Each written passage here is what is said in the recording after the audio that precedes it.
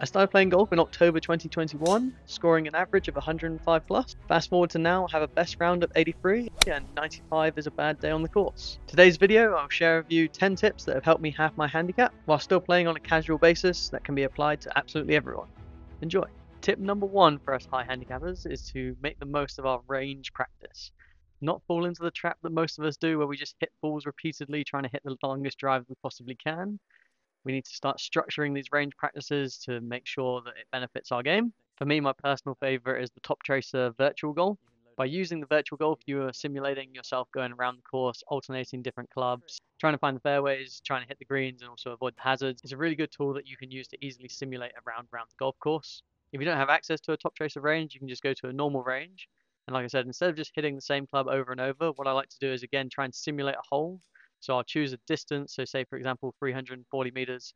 I'll take my tee shot, see how far that roughly goes, and then I'll have a rough estimate on how far I have to hit the next shot. It just means that you're going to alternate clubs as you would on the course. The idea of this is just to try and make your range practice as similar to an on-course experience as you can. So to summarize this section, the idea is to make your range session more structured, whether that's playing the virtual golf or working on a certain aspect of your game.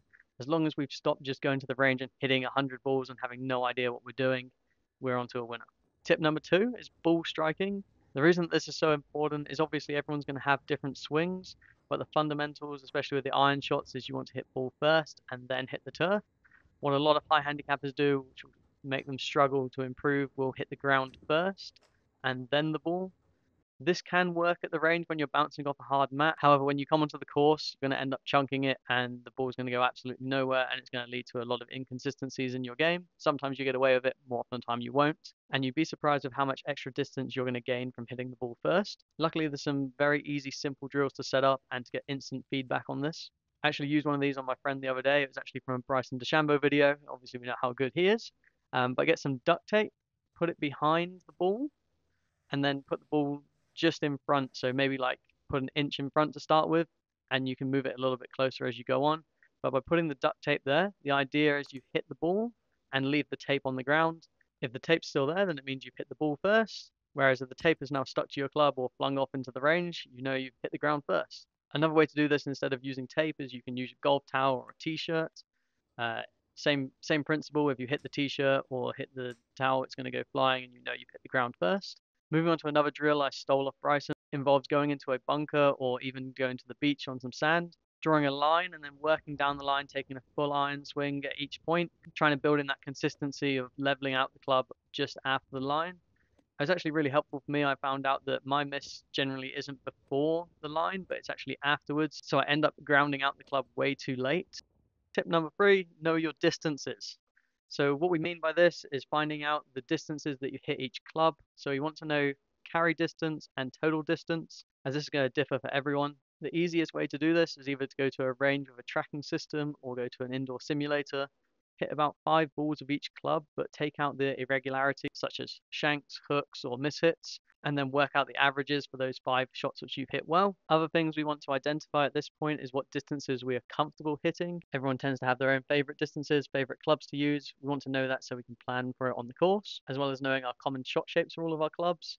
And most importantly for us higher handicappers is where we miss with these clubs, so we can factor that in for when we're taking our shots. Last tip before we head out to a course, understand not everyone's going to have access to one of these, but if you're able to go to a short game area where you can practice a couple of chips around the green, practice putting, that is going to be huge in halving your handicap, because these are the shots which, as you know, are going to make the difference at the end of the day. Pre-round warm-up, so ideally we want to get here a little bit early if we can, and if there's the option for a hitting net, hitting a couple in, but don't try and get too finicky and trying to do any like swing changes. We're just purely warming up the motion and hitting a ball into the net, like pitching wedge.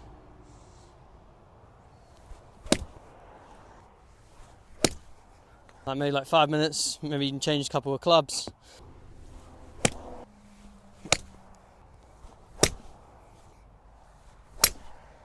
Alright, so the more important warm-up area for us higher handicappers, and if you want to halve your handicap, is the short game area. Have a couple of putts on the green to gauge the speed of the green. Right, then just put a couple balls down to start with, and it's been pretty wet, so it should be pretty slow. And we're just going to start off with just putting a couple.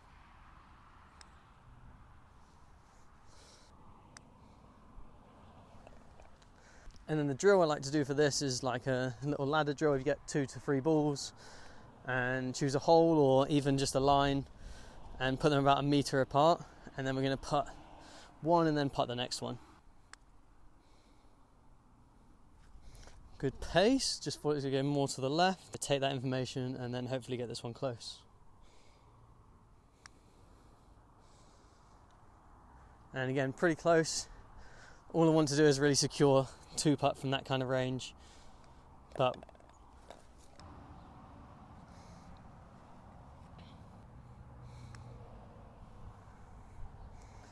again, a little bit quicker than I was expecting.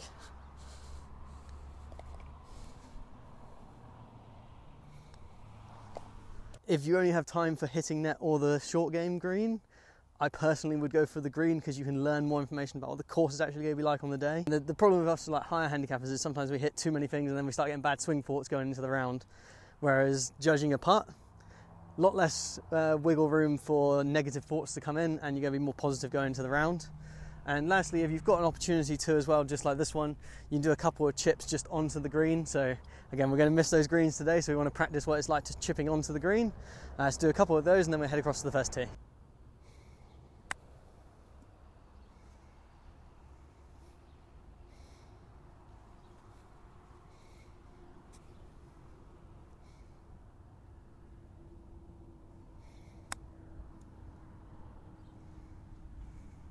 Oh, get in, oh, close.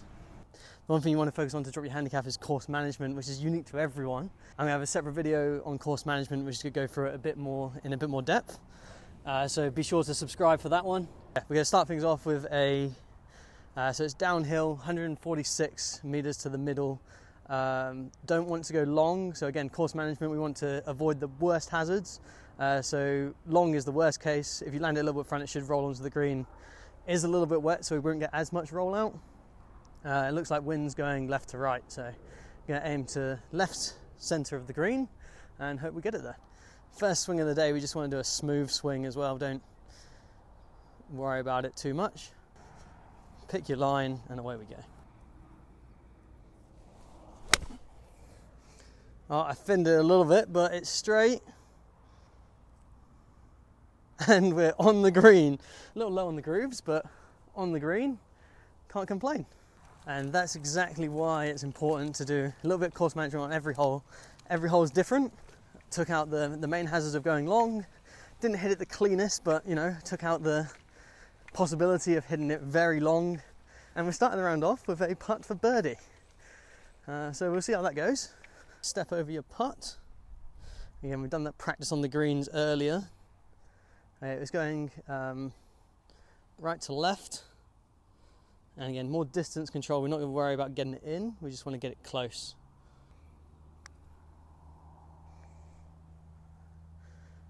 A little too soft, but again, take your time over these putts, drop your ego. If you need to line up, we can go in to do that just to be safe for the video.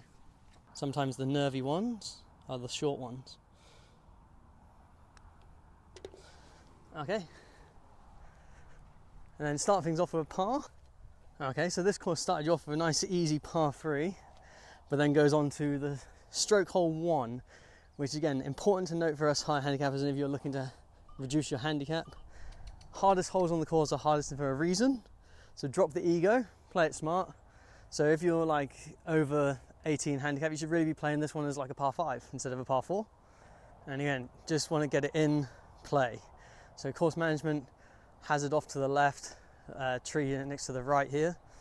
We're hitting into wind, so just a smooth stroke with the 5 wood. Oh, I've hit that tree so many times. That's so annoying because that was almost perfect. Now we're in a horrendous position. Didn't plan on making this tip so soon, but next tip, very big for us, is taking your medicine. Okay, so as you can see, I'm here. I'm not blocked out, so I do have an approach into the fairway. So I'm going to have a look at my 5 wood and see if I can get up there. And again, we're playing it as a par 5, so don't worry about the one lost shot. The main thing is here is we want to avoid going into those trees. Was pretty unlucky as well, to be fair. So here it's also important to know your shot shape. So with the 5 wood, I tend to hook it, if anything. Not going to worry about chasing the distance I've lost, it's more just getting it up there.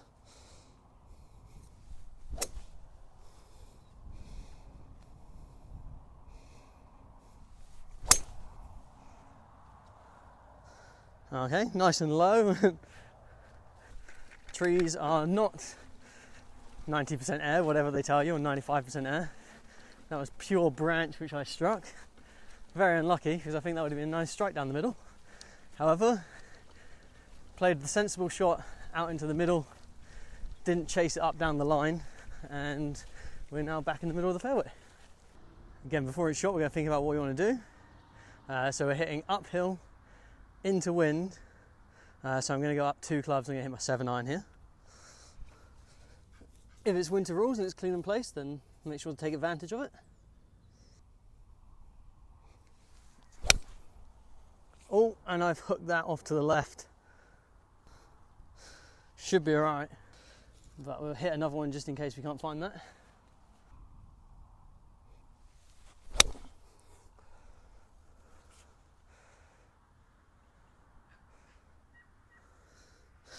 That one's at the back of the green. Damn it. Right, so now we've got a bit of a hard shot. But this is why we practice our short game.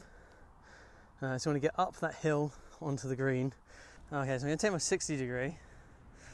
Now, if you're not comfortable with the 60 degree, don't use it. But yeah, I'm normally pretty confident from here. And again, got to take our medicine.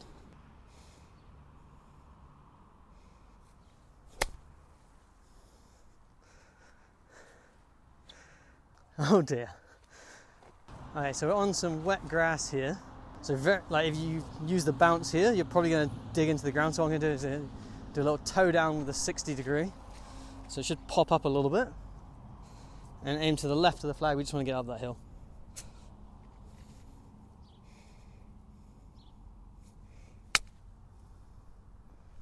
Just like that.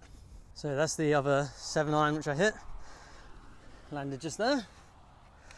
But we managed to chip up onto the green here.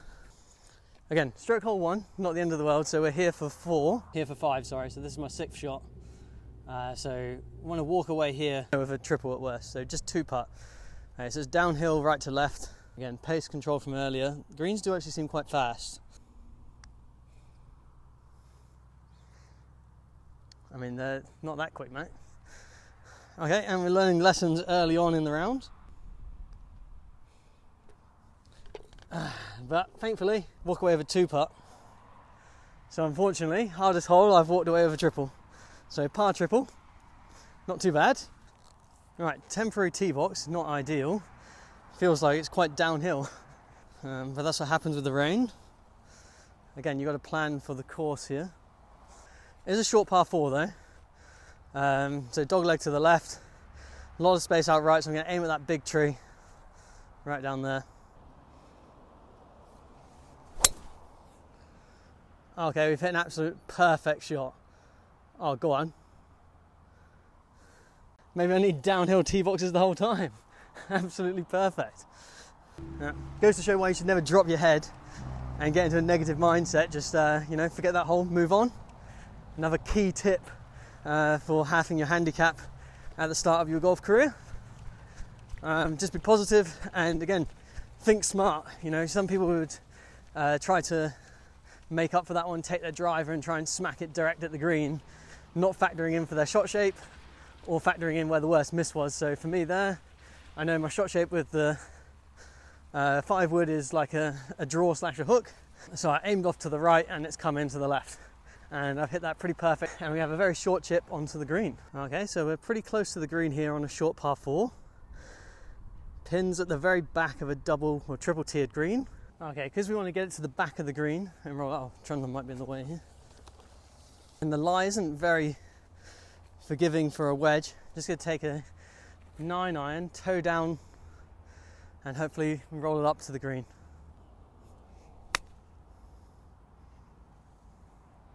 Roll up, roll up, roll up, get up there, get up there. Oh, sit.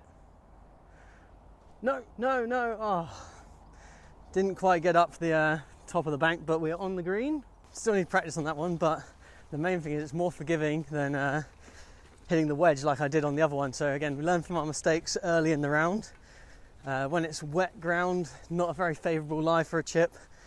Don't go for it, just opt for a safer shot. So like a little toe down 9-iron, like roll it up there. Unfortunately, came a little short and it's rolled down onto that second tier. So again, worst case scenario, we don't get up the bank. So we want to make sure we get up there. Again, pace is the most important thing here. Didn't slow up as much as I expected and needed to go more left. Again, take your time, line it up. And we make the putt. That's why you need to practice on those putting greens. Gave ourselves a great shot in from the tee box. Okay 9-iron, terrible second putt. No, terrible first putt. But again, main thing is we got up the hill. And on this occasion, we made it. Okay, so it brings me on to my next point, is play clubs that you are comfortable hitting, confident hitting, and clubs that aren't going to get you into trouble. For me, for example, you've seen off the longer tees, I've just gone for the 5-wood. So my driver isn't that strong right now, so I'm not playing it. So don't fall into the trap which every high handicapper falls into, brings the driver out on the par 4s, gets themselves in trouble. Play clubs which you're confident with, and that can change throughout the round. As you saw, even just in this quick 3 holes, the 60 degree, you know, I didn't fancy myself going for a wedge shot where I normally probably would have done. Went for the safer player, the bump and run with a 9-iron, and got green and reg. So, you know, play the safer ones and then you're going to find yourself in much better situations. A thought process which can help you make these kind of decisions, the correct ones, is what we like to call them. Is when you stand over the ball and you're taking a shot. So for example, this is the first par 5. So normally people go driver, but it's a bit narrow at the start. Pretty confident hitting my 5-wood right now. But yeah, if you're ever indecisive, thinking to yourself, if you were offered $100 to make the shot, would you take that on? So you're given $100 to do your shot. So it could be driver, or it could be, you know, you're chasing distance and you're in the trees. You're like, right, I'm gonna try and thread it through this gap. If there's $100 on the line, would you back yourself to do it? If not, choose the other club. If you do, then by all means go for it.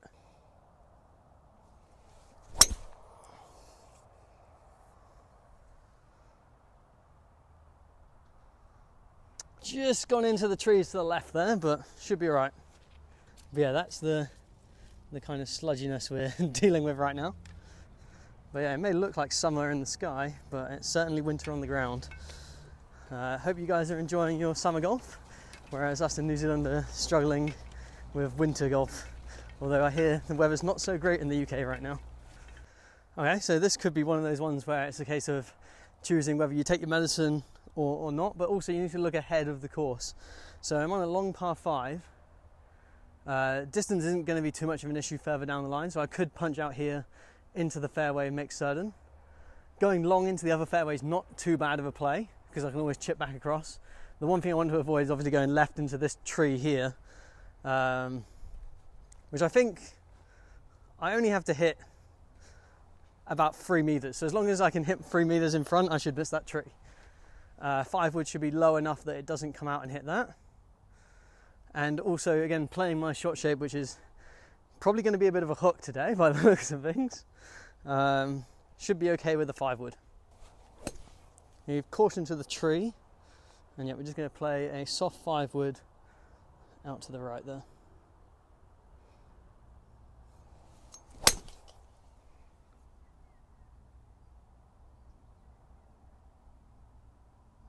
I think I might have hit that too pure. Have to see. Alright, so we're over here.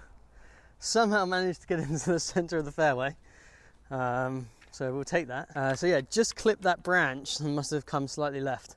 But that's fine. We're in the middle of the fairway on a par 5 with probably about 150 metres to the pin. It's actually about 180 metres to the pin. 6-iron at this one. Wind left to right, so go aim left of the green. It's downhill.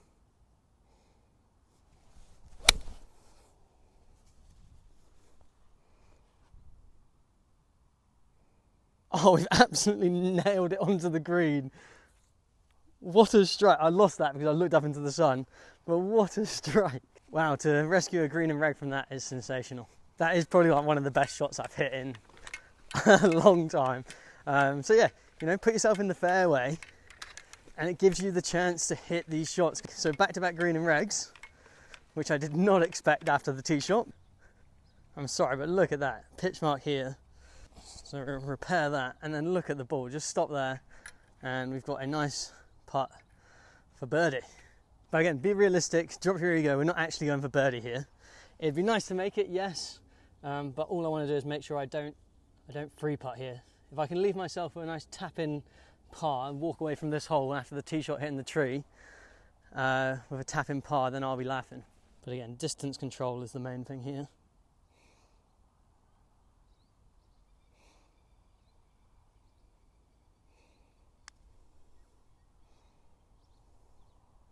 Good line. Oh, just a little short, but again, we've given ourselves pretty comfortable little 3-footer, which again, we're going to line up.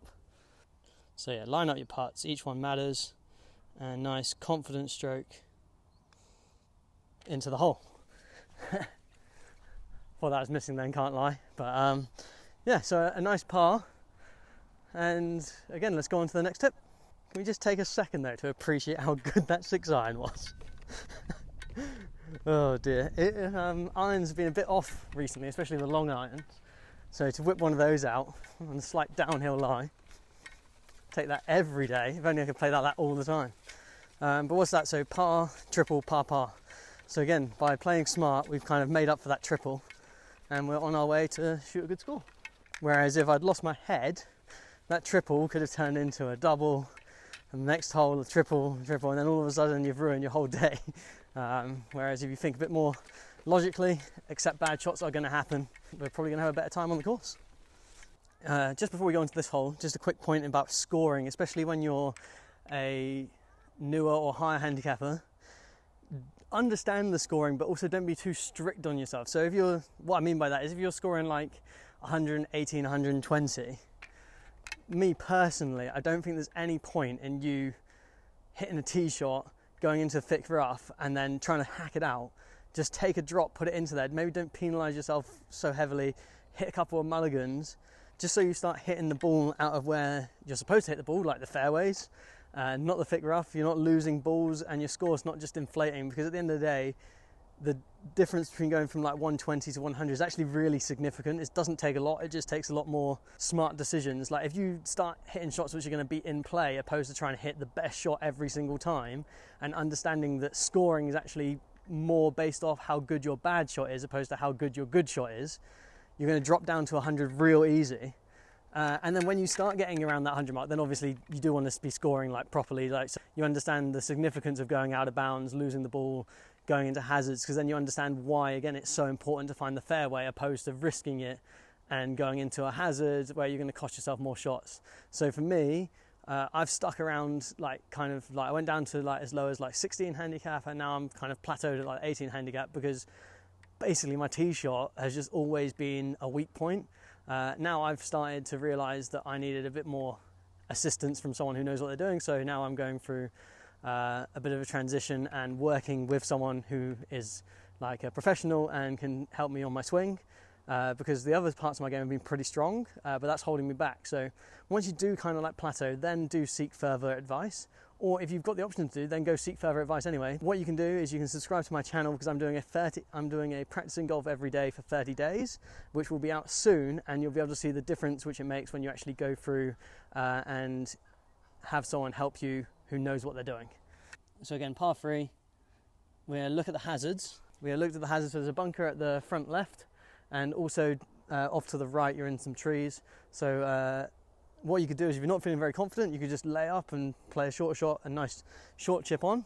No harm in doing that.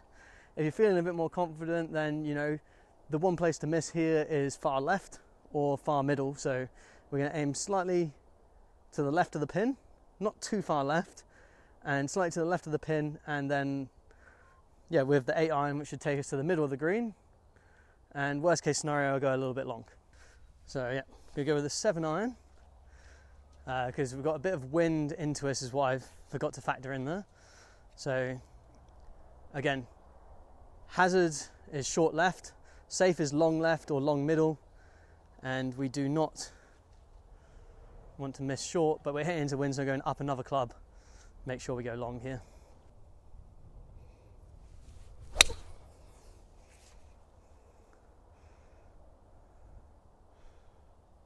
And that's a little bit longer than I expected because I hit that a little pure.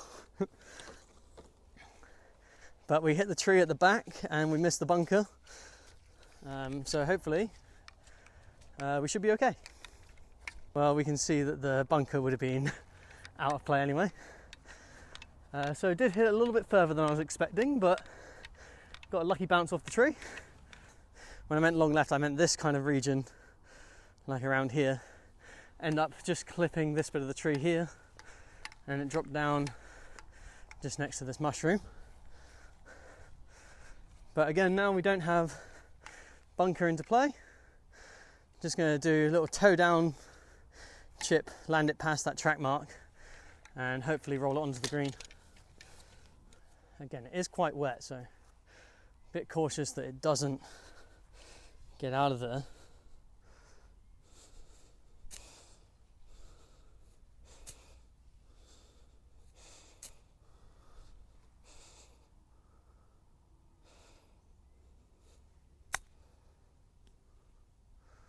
Roll out, and again, couldn't have done much more than that.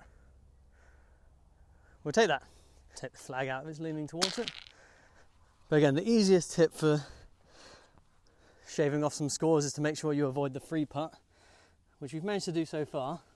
And from this distance, I'd hope to do that as well. Definitely got a chance to make par here though, that's the main thing. But again, chipping down on a downhill green, wanted to make sure we landed it before, because otherwise we'd have rolled off to the back here. And it should be going a little bit right to left at the end.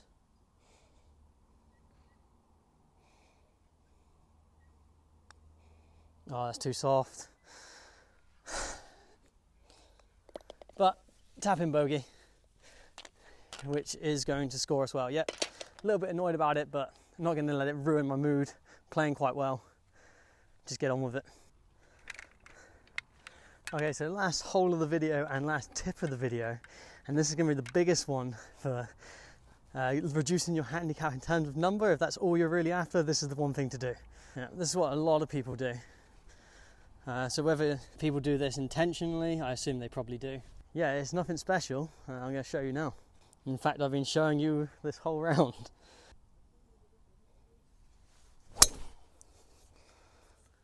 Four left!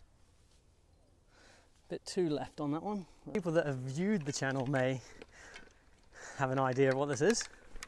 But quite simply, it's play the same course often.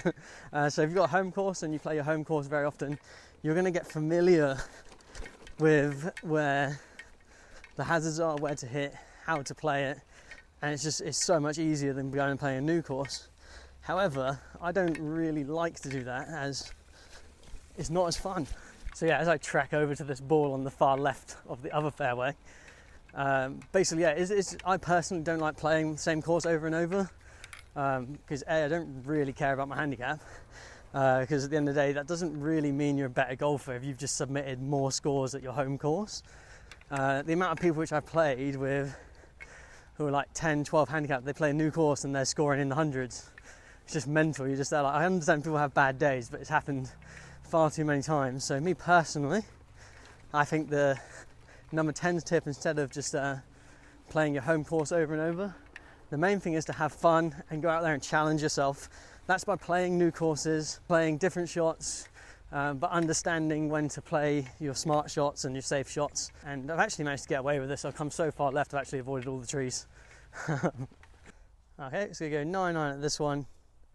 Again, left is our friend, right is our enemy, so we're going to go slightly to the left of the pin.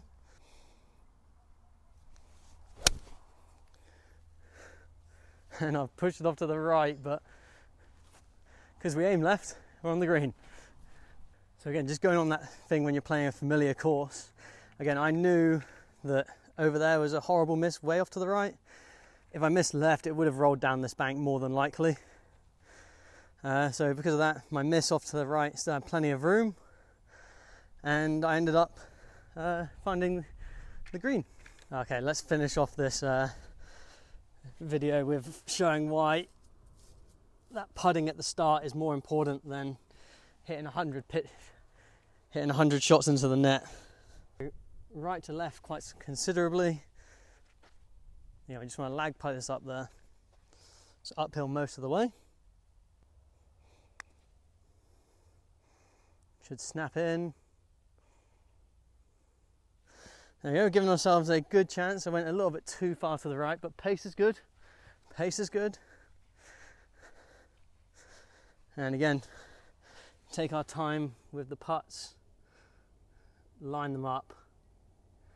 And this is how you're going to have your handicap from like that 30 mark, like the high 30s down to like the 18s fairly easily, with not necessarily any lessons, but just smart play in general.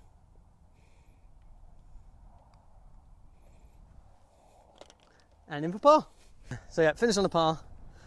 So if you want to see my course management video, how you can manage yourself around the course as a higher handicapper more effectively and score better, and in turn lower your handicap, be sure to subscribe for that. That will come shortly.